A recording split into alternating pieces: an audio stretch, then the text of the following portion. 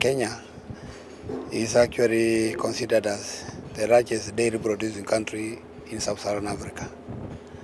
As we talk today, we have about 4 million dairy cattle. These are improved dairy cattle. That's the Frisians, the the Frisians, the Ashers, the Ganses, and the Jerseys, and their crosses, with our crosses also. And we also have about 14 million our local cattle, including the Saiwals and the Cebus, which also contribute partly to the dairy in terms of milk production. Also the camels are there. We have about 2.9 million. And the goats, dairy goats, we have about 500,000 in this country. But we are still trying to improve and increase their numbers. As we talk those animals, the total milk production we are having today is about 5.2 billion. And when you look at that, the figure, they are producing below our expectations. There are very many. That is annually or? That's annual milk production. The challenge is productivity, low productivity. Today our dairy animal is producing, to say the average production, there are those producing over 20 liters, but the average production per cow is about 8 liters, against a target of about 25 to 30 liters. We hope that this is a kind of starting moment for discussing what are the different pathways for dairy development, but also how to include different actors in that.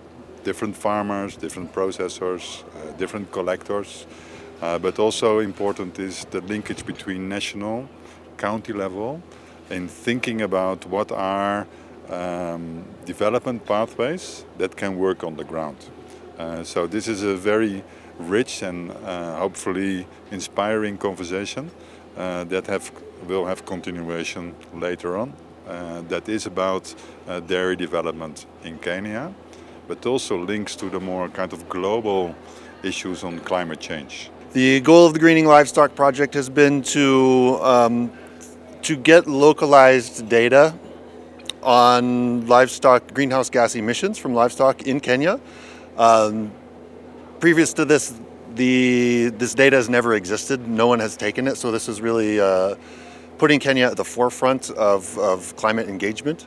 But alongside with the environmental data on greenhouse gas emission baselines and some promising practices to reduce them, they both reduce them but also show the promise to be profitable to farmers, because that's what motivates producers. We're also looking at the social dynamics of how intensification and commercialization in the livestock sector and the dairy sector, how do they play out? How can they be done more effectively? If we're looking at a very substantial and rapid investment in intensifying the dairy sector, how can we do that in a way so that everyone can benefit in ways that are inclusive, and hence our collaboration with this inclusive low emission development project.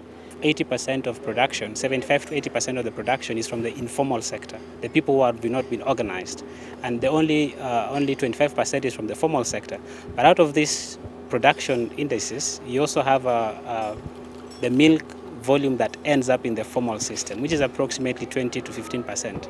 So if only a small portion of the milk goes through the formal processing system, it means if you focus on talking to the people who are only processors, you are talking to a very small group. So if you want to make it inclusive, talk to the 85%, so that then you include the 15%. So this is the dynamics that you're trying to bridge.